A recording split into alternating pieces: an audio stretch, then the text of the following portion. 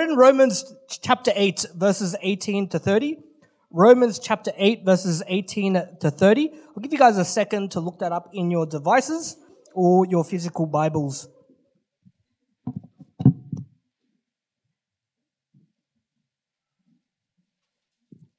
Romans chapter 8, verses 18 to 30. Now, before I read this, I was tossing up whether to say this as I start my sermon or before I do the Bible reading. I might do it before. Just want to give a disclaimer that I mentioned this last week as well. Today's sermon is the sermon that might be controversial. I know every week I've been saying that. This is the passage that other pastors that tune into our podcast actually contacted me. Even Pastor Eddie yesterday when he found out I'm preaching from Romans 8, 18 to 30, he's like, "Ooh, you're very brave to preach this in a Pentecostal church."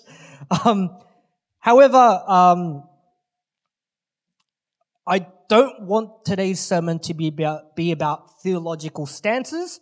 I will touch on that very, very briefly. I want this sermon to be about what encouragement we can draw from today's passage. So I don't want it to be about theological controversies. I want us to look at how Paul was trying to encourage the church in Rome and what encouragement we can draw from that today.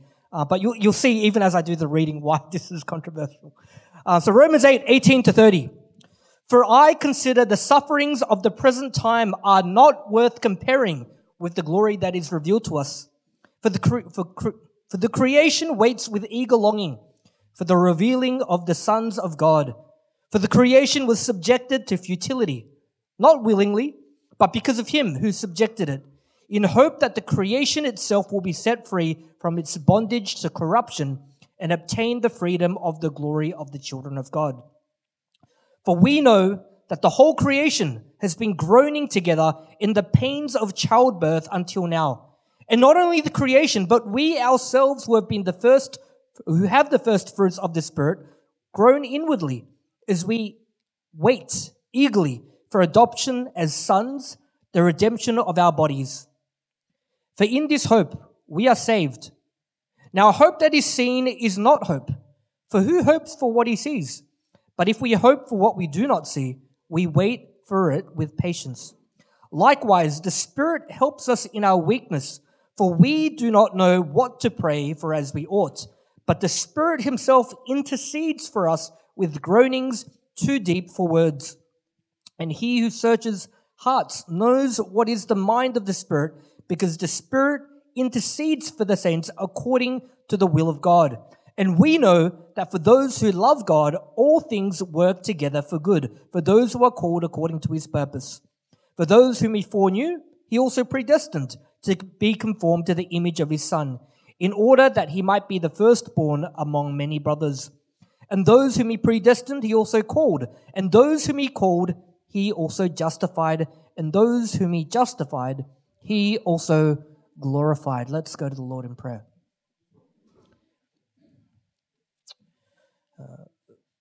Father, we pray that today's passage would be a source of encouragement for all of us at FLM, that it would spur us on to pray despite our shortcomings, to commune with God despite our imperfections, that we wouldn't allow our inability to discourage us from being active and hardworking agents of the kingdom of God. So, Lord, we pray for wisdom. We pray for humility. We pray that we would set aside any presuppositions we might have about what the Christian life should look like, and that we would approach the text with a clean slate and a humble heart to hear what you have to say. And so, Lord, once again, may you watch over the words of my mouth, the meditations of all our hearts, for we ask this in Jesus' name. Amen. So like I said, before jumping into today's sermon, today's exposition of this passage isn't to give an argument against Pentecostalism or for Presbyterianism. That's another conversation that we can have offline. But you'll see that today, Paul, in writing Romans 8, 18 to 30, one of the things I want to point out was that the purpose of this wasn't to talk about spiritual gifts, and we'll see why in a moment. But Paul begins in verse 18, and it's almost like a segue verse from last week's passage. Verse 18, he says, "For I consider that the sufferings of this present time are not worth comparing with the glory that is to be revealed to us." Paul, up until now, throughout the opening 8 chapters of Romans, he's spoken about the doctrine of justification by faith, that we're saved by who we believe, not by what we've done. He's spoken about the doctrine of federal headship, how we were once under Adam, but now we're under Christ. He's spoken about the doctrine of sanctification, how for anyone that's born again by the Spirit of God, they are going to grow from day to day into Christ. They're going to start to look like Christ, resemble more and more of Christ. And if you are born again, you are going to grow in holiness. And then we saw that he spoke about the role of the Mosaic law, the Old Testament law. And he unpackaged that big question, what purpose does the law have if we're saved not by obedience, but by faith? And then last week, we saw Paul unpackage the doctrine of adoption, that we are sons and daughters adopted into God's family. We are legitimate sons and daughters of the Most High God. And we saw that Paul didn't just describe that we're adopted. We're not just children.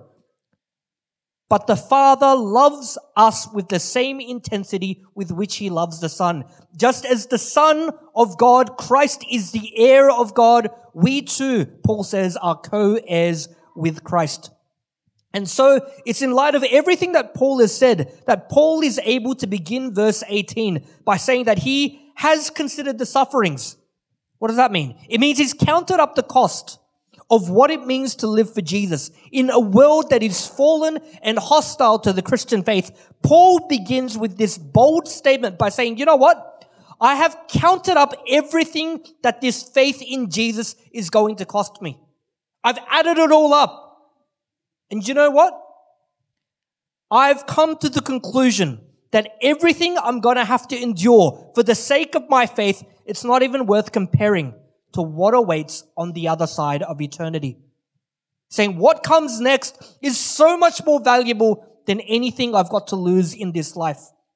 Now, in the rest of the passage, we're going to see 3 movements, 3 transitions in the passage that are neatly divided by this concept of groaning.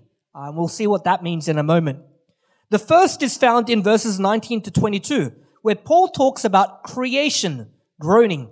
Verses 19 to 22 reads, "For the creation awaits with eager longing for the revealing of the sons of God. For the creation was subjected to futility, not willingly, but because of him who subjected it, in hope that creation itself will be set free from its bondage to corruption and obtain the freedom of the glory of the children of God. For we know the whole creation has been," and there's that word, "groaning together in the pains of childbirth until now." Now, Paul is very poetic sometimes when he writes his letters, and in this passage he uses a technique called personification. And for those of you that did well in English in school, you'll know that personification is this technique where you give something that's not human qualities, like what he's doing here. Creation doesn't literally groan, like this floor that I'm standing on doesn't groan, but it's personification. It's giving it a human-like quality. And Paul says that creation doesn't just groan, but it waits with eager longing. He uses this word in the Greek called I'm going to butcher this. Apokaradokia. It's been a while since I studied Greek. Apokaradokia. And if I were to describe what this means, it's almost like an endearing way of sort of saying that it's waiting with eager anticipation. Like many years ago when I first became a Christian, one of the first preachers I ever listened to I became a Christian when YouTube was starting to take off, right? That's how old I am. But one of the first preachers I ever listened to was this guy called Paul Washer. Some of you guys might have heard of him. He's got a lot of brilliant sermons on YouTube. He used to be a missionary in South America, and then he became just a minister, an itinerant minister that travels America and around the world. But I had the privilege of listening to Paul Washer in person. He came to Sydney. I got invited at the last minute. I was so grateful. One of my friends was like, Paul Washer's coming to preach at my church. We haven't announced it to many people. Do you want to come? I was like, yes. So I remember I went and I got there like an hour early. And I sat in the front. I was like fangirling. And I sat in the front row, like eagerly. I even like worried about what would I wear. I don't want Paul Washer to think I'm a pagan heathen, so I better dress like a conservative Baptist. So I sat in the front row with this Bible. And as I sat there waiting, the MC came to the front and he gave an announcement that Paul Washer's plane had been delayed. And so he will be coming soon. However, he's not going to stop off at his accommodation. He's just going to come straight from the airport. And so I waited. I was front row. The doors were right at the back. So what did I do? I'm short, right? I turned my neck and I was like stretching my neck as far as I could just to see when the doors would open and Paul Washer would walk through the back doors. He's a giant of a human being, by the way. Like his Bible is massive. He's got those large print Bibles, but it looks small in his hand because he's just a massive person. Anyway, that's neither here nor there. But that's the kind of language that Paul is using when he says that creation waits with eager longing, almost like his creation stretching out its neck. He personifies creation as waiting with eagerness for the revealing of the children of God.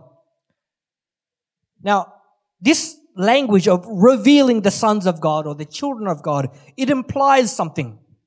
It implies that it's not obvious who is a child of God, right? You wouldn't reveal something that was already obvious, would you?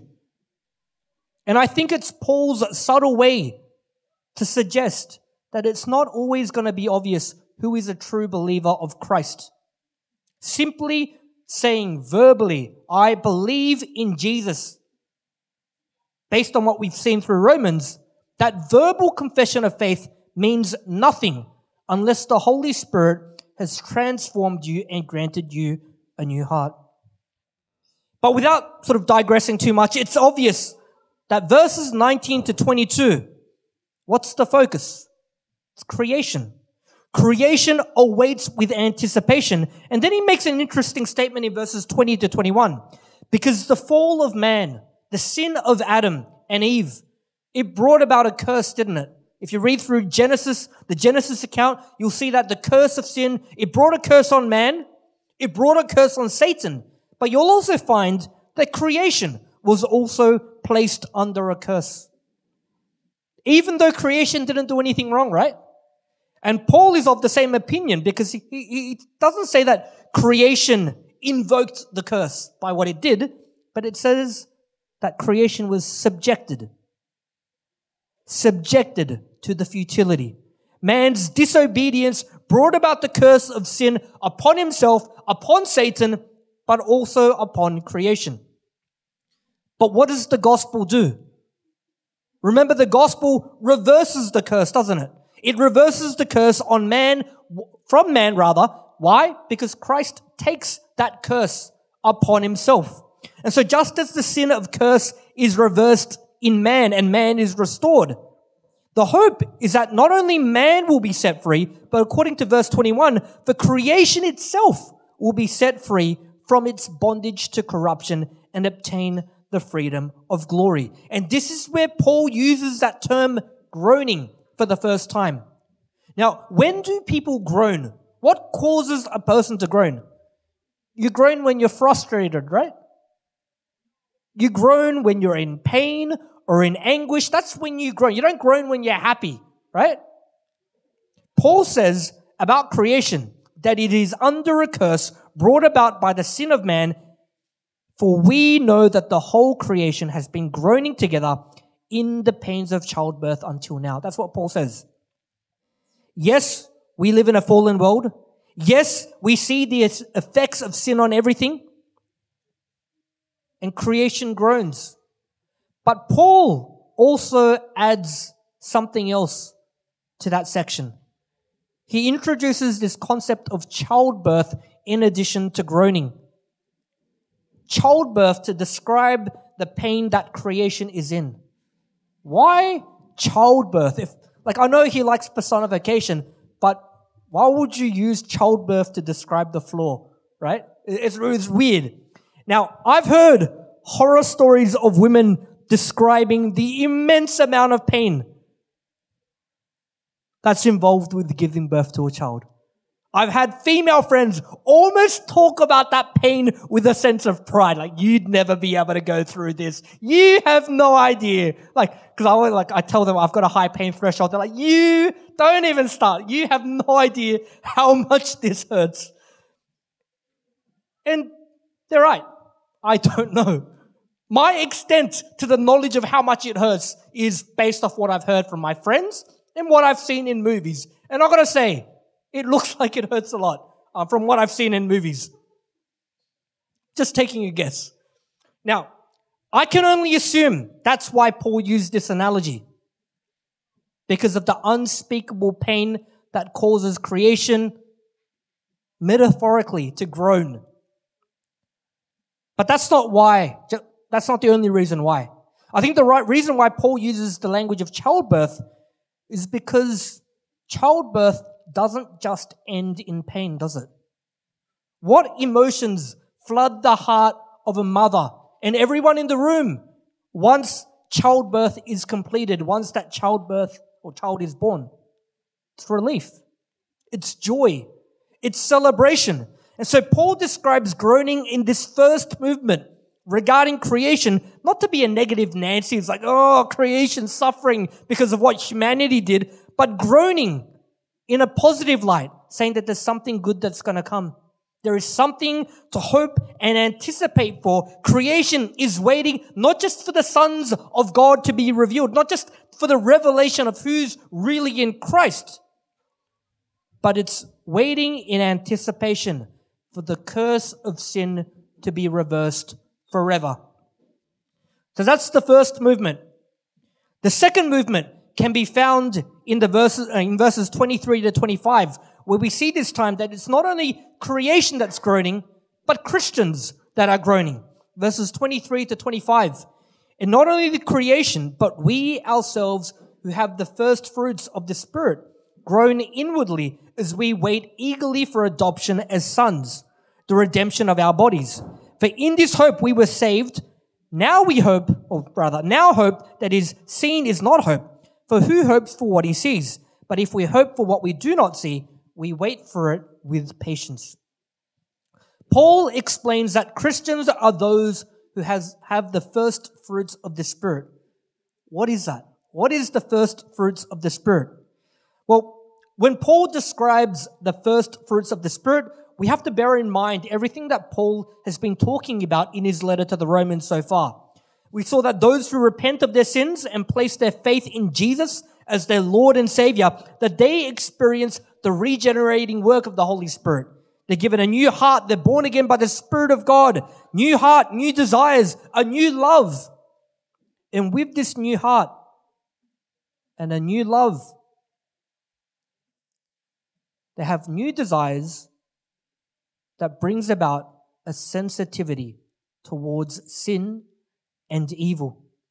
Sin that didn't bother them previously. Sin that they were indifferent to in the past starts to bother them going forward, because the Holy Spirit will weigh this heavily on the conscience of a true believer. Sin that didn't bother them in the past will bother them because it's no longer their source of joy anymore. And this, in a nutshell, was what Paul was describing when he unpackaged the doctrine of sanctification. A growing sensitivity towards sin and a growing in holiness. Now, going back to today's passage, when Paul talks about the first fruits of the Spirit, this is what we need to bear in mind. That this growing in holiness, this sensitivity towards sin, this is what the first fruits is all about. Why? Because this sensitivity towards sin, this growing in holiness, what it is it's a foretaste of the glory that's going to come in the future. Now, I'm going to share something with you. This is like a theological term or a phrase, this idea of the now but not yet. Some of you might be aware of this. But when we talk about the gospel, we talk about being saved. And that's true. We are saved. But at the same time, our salvation isn't completed yet. We're saved, but not yet fully saved. Why? Because there's more to come. It goes back to that old concept. We are saved, but not yet saved. Now, but not yet. We are saved, but our salvation hasn't fully been completed. Even our adoption, right? Remember Paul last week said, you are adopted. Just as Jesus is the Son of God, you are just as much a son as he. Just as Jesus is an heir of God, you are co-heirs with Christ. And he talks about it in the past sense.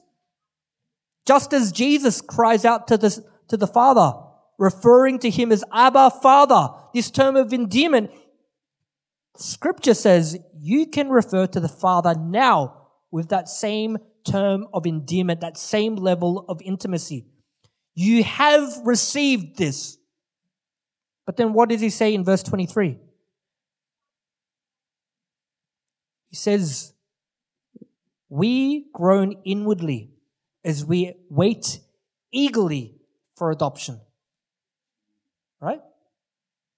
We wait. He uses future tense. We wait eagerly for adoption. He talks about adoption. Despite saying last week, you are adopted, he talks about adoption in today's passage like as if it's something that hasn't happened yet. It's that sense of now, but not yet when it comes to our salvation.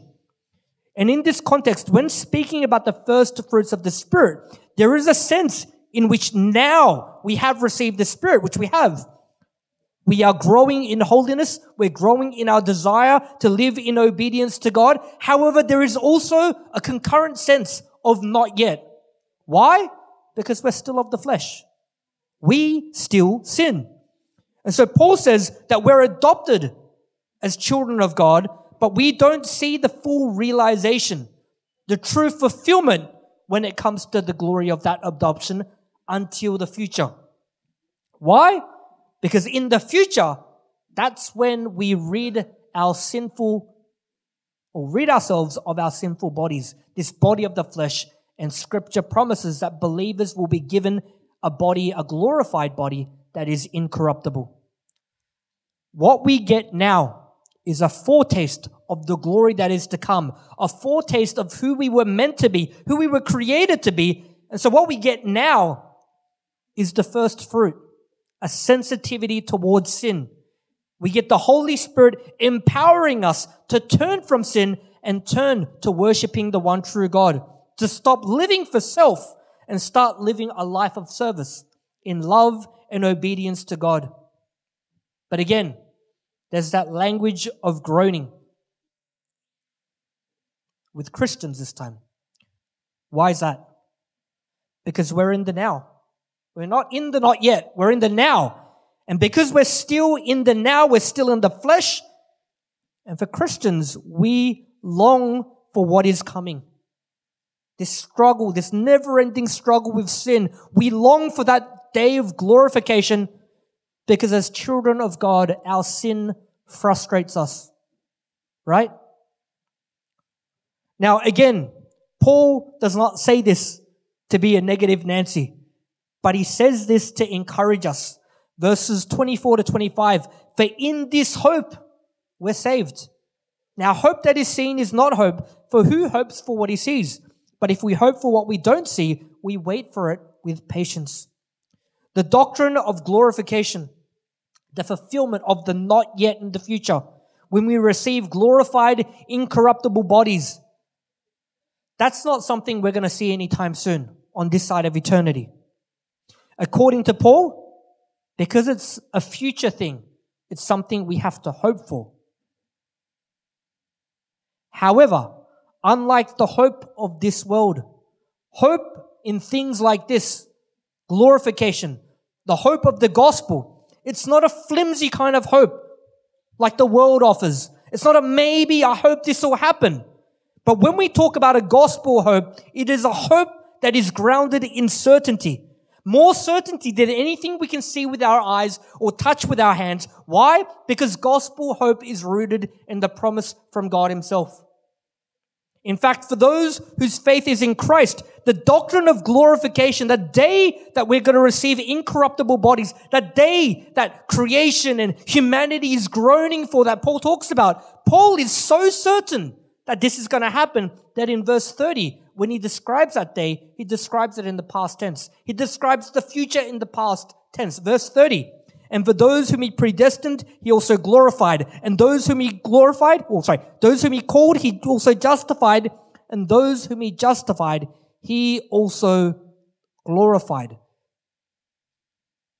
Glorification is a future thing, but in verse 30, Paul describes it in the past tense, like as if it's already happened, because he's that certain that it is going to happen.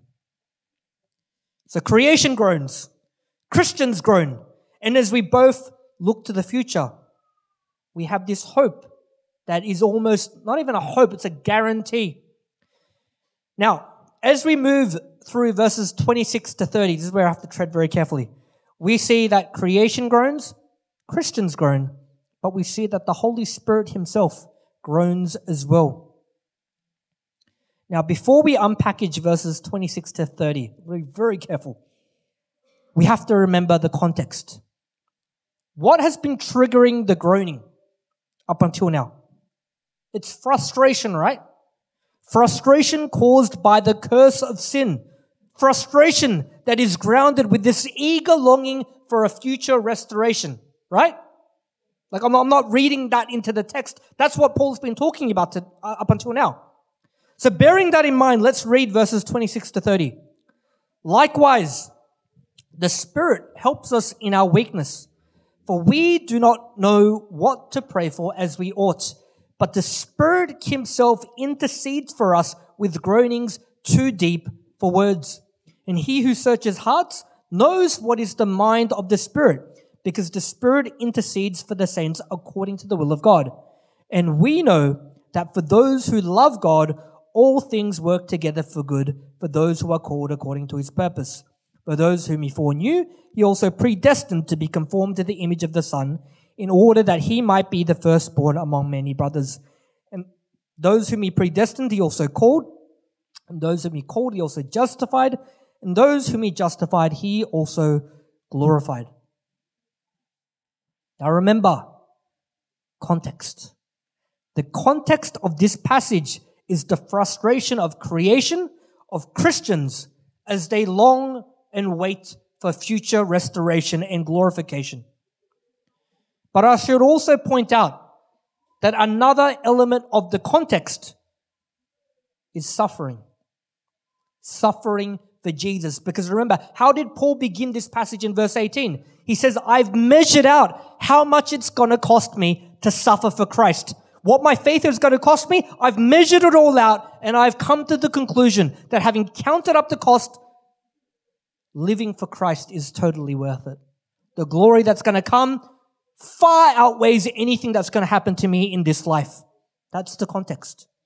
And it's in this context that Paul says in verse 26, likewise, the Spirit helps us in our weakness, for we do not know what to pray for as we ought, but the Spirit himself intercedes for us with groanings too deep for words.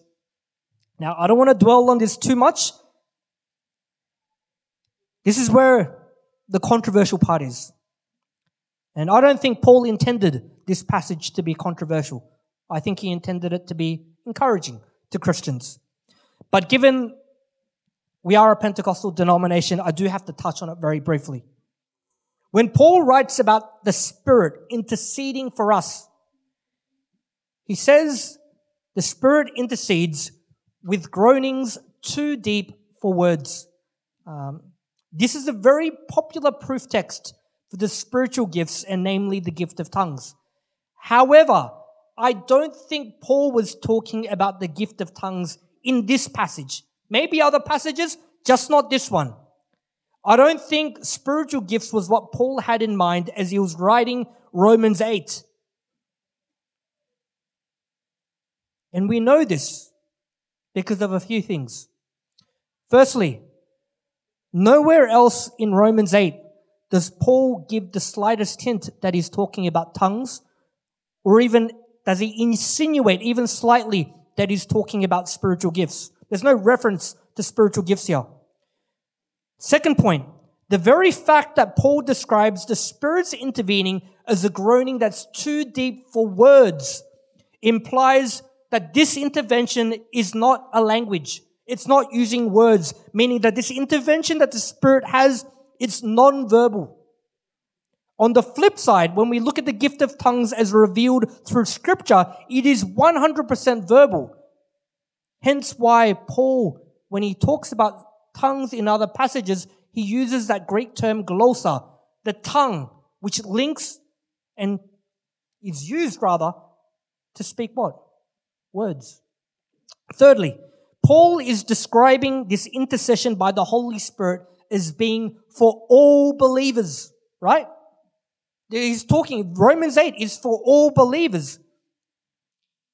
The reason he can't be talking about tongues in Romans 8 is because 1 Corinthians 12:30 implies that tongues is not for all believers. Romans 8 is for all believers, and if it's for all believers, it cannot be talking about tongues because 1 Corinthians 12 implies that tongues is for a select group of people within the church. For some believers, not for all. Finally, the Spirit interceding, according to Romans 8, is not something that according to Scripture rather, is not something that you can induce. The Spirit interceding on your behalf, according to Romans 8, is not something that you can induce and force to happen. You cannot command the Holy Spirit, God, I command you to do this and that. We are creation under the authority of the Creator. We have no authority to command God to do anything. He is a sovereign God. He does as He wills. Tongues, on the other hand, at least traditionally in the Pentecostal denomination, it has been something that often has been sought to be induced. These practices of loosening the tongue to utter, different sounds. Intercession from the Spirit, however, isn't something you induce or command God to do. Now, again, that's just a brief discussion. That's all I'm going to spend on that. I just wanted to point out that what Paul is talking about in Romans 8 wasn't intended to be controversial, but encouraging for Christians. And the point I'm trying to make is that there are other proof texts for the spiritual gifts. I just don't think this is one of them. Now, if we consider the context of groaning, it was frustration, wasn't it? Suffering, frustration. Frustration because no matter how hard we try, no matter how much we try to grow in our sanctification to look like Jesus, it is not going to be perfect. Far from it. And it's in that context of this frustration that no matter how hard we try to live for God, we continue to fall short. It's in that context that Paul tries to encourage us through Romans 8 by saying, you know what? You fall short, but the Spirit of God is here to help you. How? Why? Well, why? Because we're not perfect. We don't always know the will of God. People come up to me and say, how do I know what the will of God is? And sometimes we're not going to know. Sometimes God will reveal it very clearly. A lot of the times we're not going to know. We're just going to have to make prayerful decisions the best we can. And because we don't always know the perfect will of God in all circumstances, sometimes we're not going to be praying for the things that we should be, right? But my mom, a long time ago, someone slashed her tires, all four of them. My mom, financially, she's not a wealthy woman, she's quite poor. Someone slashed all her tires. Why? Because she parked in a visitor's car park in her own apartment complex, and someone else wanted to park there. And they ended up catching the guy. But I remember my mom, she's like prayerful. I'm going to pray for God to rain fire down on this person. Right? Probably not praying the will of God, a God of grace and mercy. He's going to understand the power of prayer. God's going to strike him down. She was angry, right? Sometimes we don't know what to pray for.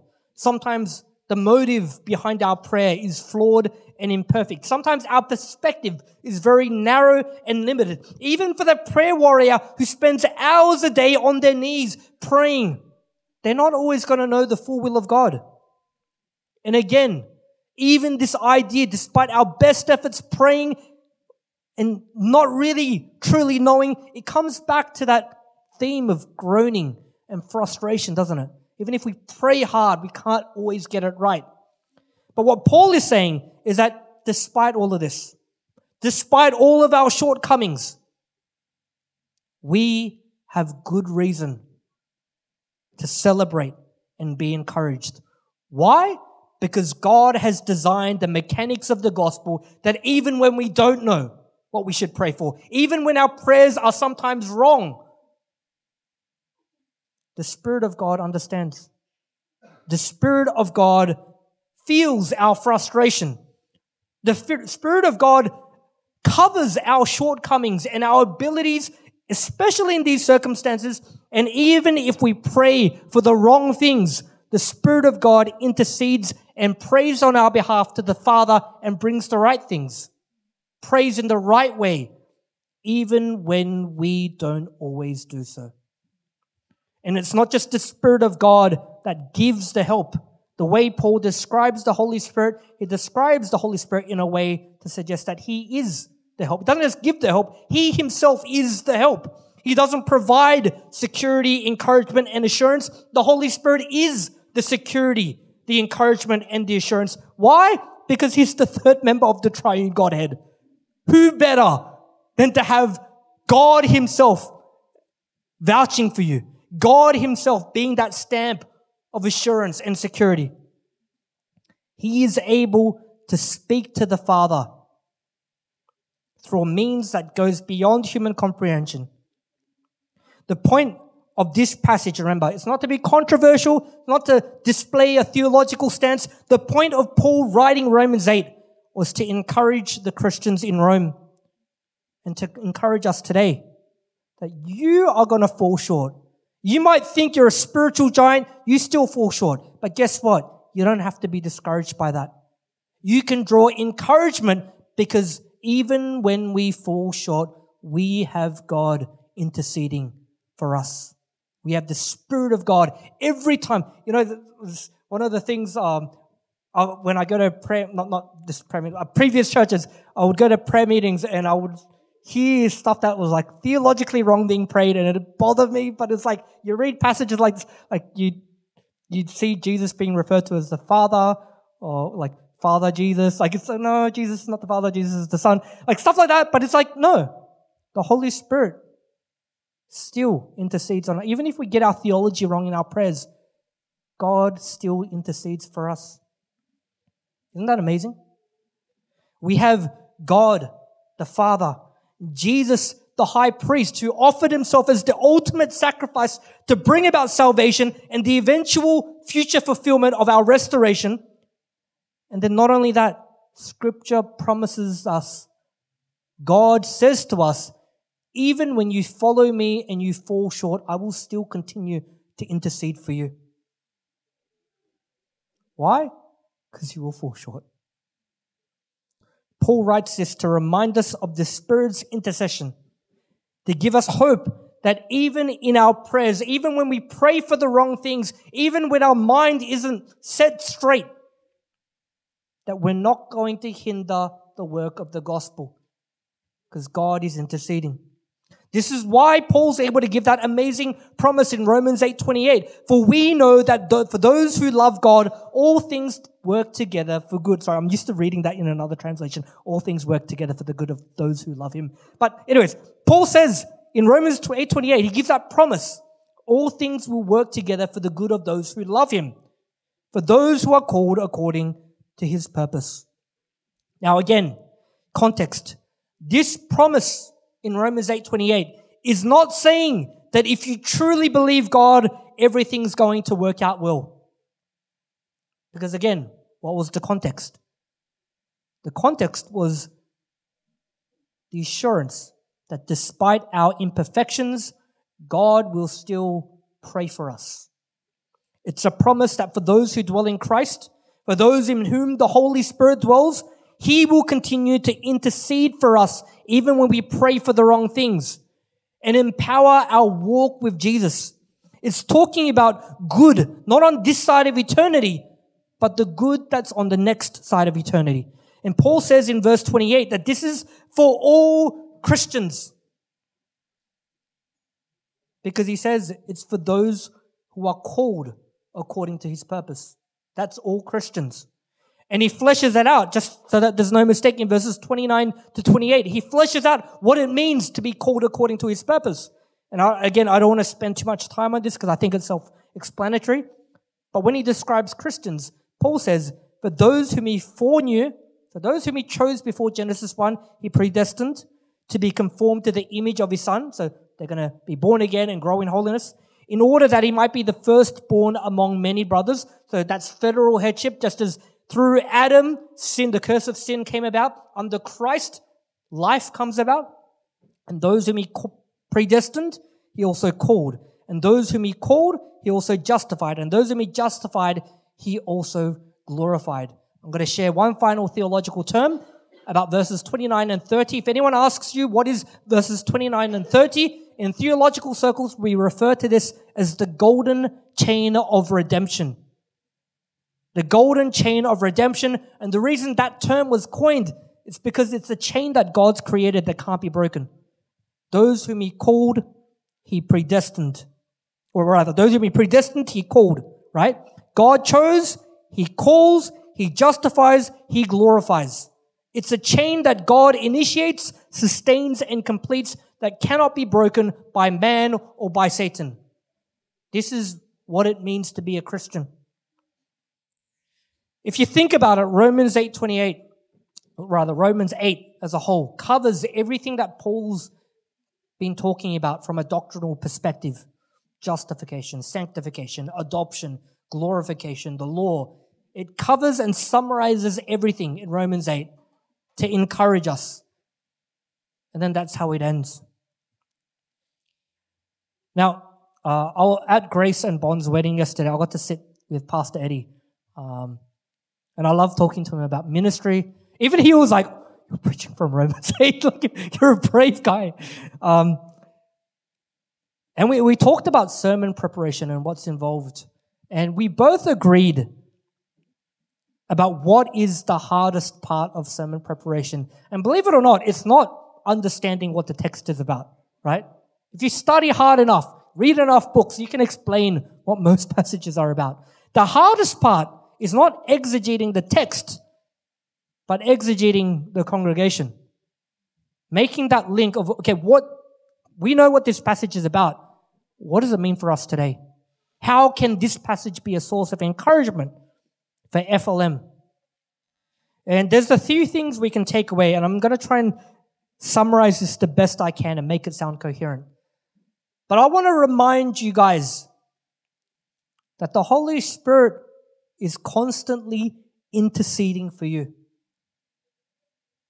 Always, right? You know, when we think about God showing mercy and grace, we tend to think of God interceding when we're doing well. Of course, God's going to intercede for me when I'm a prayerful person. But the point Paul is trying to make is that God intercedes for you even when you're at your lowest, even when you're at your worst. And when I talk about worst, I'm not talking about you being a good guy that made a few bad decisions. When you're at your most corrupted, if you are a child of God, the Spirit of God is interceding for you. And I want to give you an example. I know this sermon's it's going a bit longer than usual, but this is important. You guys know I come from a Reformed background. 2 days ago, there was a news announcement that Pastor Alvin shared with me that just, I was shattered. I mentioned that Paul Washer was one of my favorite preachers. After that, it's probably John MacArthur. After that, it's a guy called Steve Lawson, Dr. Steve Lawson. He was the dean of the Master's Seminary in America, probably like the Harvard of Reformed seminaries. He was a dean. He was the head pastor of his church. He was a mentor to many. They made an announcement that he was forced to step down and resign from all his duties because he'd confessed to having an inappropriate relationship with another woman that wasn't his wife. That was quite devastating news for me, particularly because a few years prior, when another celebrated Christian, Ravi Zacharias, was caught in sexual immorality, Steve Lawson was one of the guys that was probably the most vocal in critiquing where Ravi went wrong, what he should have done to avoid this from happening. And sure enough, this happens to Steve Lawson. And whenever something like this happens, whenever a scandal like this happens, it's like everyone wants to share their 2 cents. You see millions of blog post videos of like sharing my thoughts on what this scandal, even though no one asked for your thoughts, right? Like, you're an insignificant, no one cares what you think about this. But it made me think as I was preparing this sermon, because when we think about the Spirit of God interceding for us, even though we know that the Spirit of God intercedes when we fall short, we never really think of falling short the way Steve Lawson did, falling short the way Ravi did. But that's the promise that Paul has given us, that even when you fall short that far, the Spirit of God is still demonstrating grace, mercy, and is interceding for you. For men like Steve Lawson and Ravi Zacharias, no question that they're disqualified from ministry forever. But if they are a child of God, they might not be able to go back into ministry. But the promise of the gospel is that the Spirit of God, if they are children of God, will still continue to intercede. And that's what I want to leave with you and remind you. Because you are going to come across scenarios and seasons in your life. Maybe you're not going to commit adultery, maybe not sexual immorality, but there are going to be situations where in your eyes, I have hit rock bottom. Situations where it's like I've reached that point of no return. But the promise is that the Spirit is continuing to intercede for you even in those moments. And Paul gives Romans 8 not to give a theological controversial stance, but as an encouragement that when you come to those situations, remember that the Holy Spirit is still interceding for you, and take that as an encouragement to keep praying and don't stop praying, even if what you're praying for might not always be correct. This is 100% worth the struggle, because it is going to be a struggle. And this is something I discussed with Pastor Eddie yesterday as well. And it's all a matter of perspective, because there's going to be different groups that will criticize Steve Lawson. There's people that still criticize Ravi, even though he's dead. They'll take his books off the shelves and burn them. It's like, But this is a spiritual war, and there are always going to be casualties. How stupid is it to sit there and criticize the casualties instead of pressing on, taking encouragement from what Paul says about what the Holy Spirit does when there is a casualty.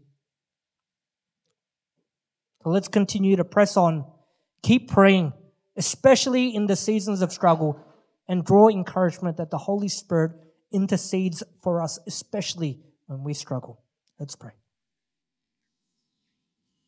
Heavenly Father, we thank you for the encouragement that we can draw from Romans 8. Paul never intended Romans 8 to be a passage that triggered controversy, but a passage rather that we can draw encouragement from. And Lord, I pray for FLM and for myself that as we meditate on Romans 8, that's exactly what we would do. That no matter what season of life we go through, especially in the moments where we fall and we hit rock bottom, when morally we feel corrupted to the point where we can't come back from it, that we would be reminded that especially in situations like that the Holy Spirit is interceding on our behalf with a groaning too deep for words.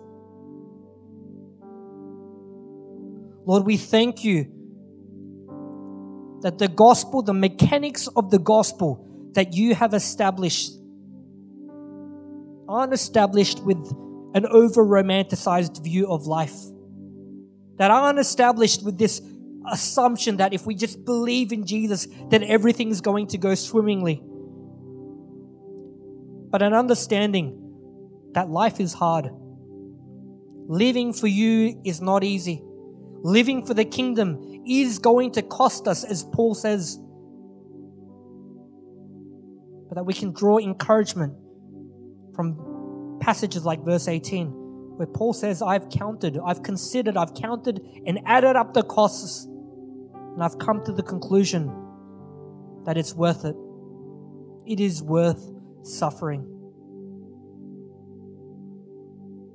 And so I pray for FLM that we would be able to spur each other on through seasons of suffering and be able to remind ourselves, but also each other, that even in suffering, even in frustration, even in our deepest groanings,